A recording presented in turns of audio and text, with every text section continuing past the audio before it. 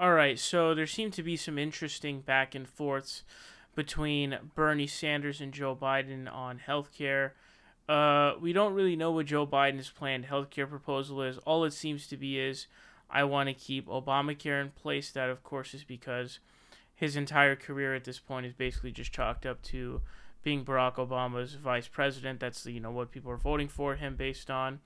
But honestly, after hearing this, I'm really questioning this guy's mental capacities at this point and his functionality, mentally speaking, because he doesn't seem to be all there at this point, and a lot of it just doesn't seem coherent. So let's go ahead and listen to this. Read the plan. I'm not criticizing Bernie. It's just everybody should know. The Medicare plan that will replace existing Medicare. It's not the same plan. It doesn't mean it's not good or bad or different, but it's different. It's not the same plan.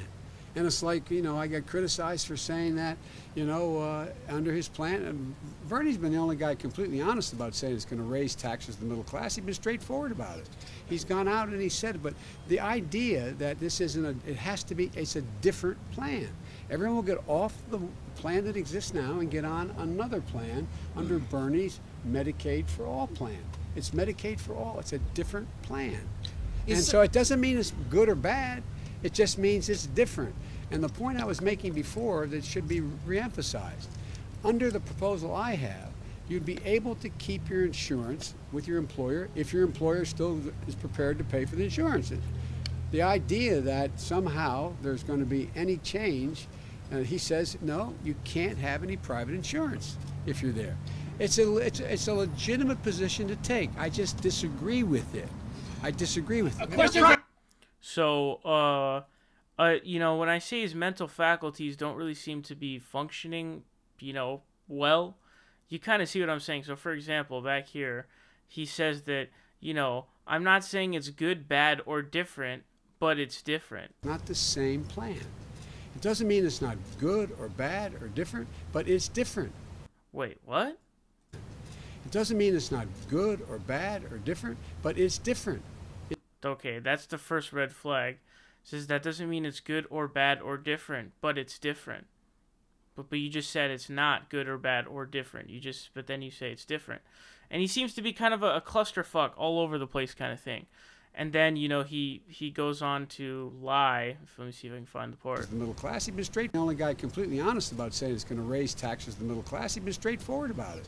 So that's lying. That's what's known as lying by omission, of course, because yes, Bernie Sanders would raise tax on the middle class, but what you don't understand is it's an overhaul of the system, meaning that you're no longer paying premiums, co-pays, and deductibles. So I believe the study showed that the average family would save $5,000 a year, because instead of paying, bloated premiums that are being paid to these ridiculous insurance companies, you use, your tax for Medicare. And Medicare, I believe, has like one of the lowest overhead percentages and costs, so it's like less waste. And, more of it's actually used towards actual health costs in terms of when it actually comes to, the different things that are spent when it comes to actual healthcare costs, when it comes to actually doing, surgeries and things of that nature. So he's lying there by omission, which is obviously, bad, of course.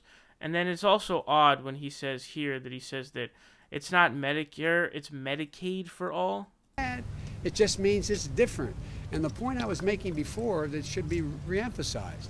Under the proposal I have, you'd be able to keep your insurance. The idea that somehow there's going to be any change, he says, no, you can't have any private insurance. Be reemphasized. Plan. Medicaid for All now and get on another plan under Bernie's Medicaid for All plan. It's Medicaid for All. It's a different plan. And so it does. Okay, so here's where another sort of this is probably, I would say, the second one where it's like, okay, the mental faculties. I can't tell whether or not the mental faculties are not working and he's not recalling that it's a Medicare for All plan. It's not a Medicaid for All. Medicaid, of course, is like it's basically the state-run healthcare that's given to poor people.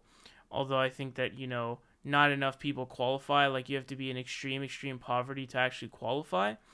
but it gets some federal, some state funding, and Medicare is the national coverage. It's given to mainly old people. So I don't know if that's like he genuinely doesn't remember or if what he's trying to say, because I know that I guess Medicaid has a couple of extra services that come with it than Medicare, and that Bernie's Medicare that he would be giving has some extra benefits to it than what regular Medicare seems to have. So I can't exactly tell what's going on specifically there, but he just seems to be weird, and the sort of mental aspect and just the functionality doesn't really seem to exist with Joe. He seems to be all over the place saying that, I'm not saying it's good, bad, or different.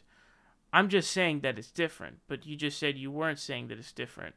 And he starts saying Medicaid for all, and again, I can't tell if he said that consciously, like actually that's what he's trying to say, or if it was a slip of the tongue. I don't know. But he just doesn't seem to be able to say any coherent sentences.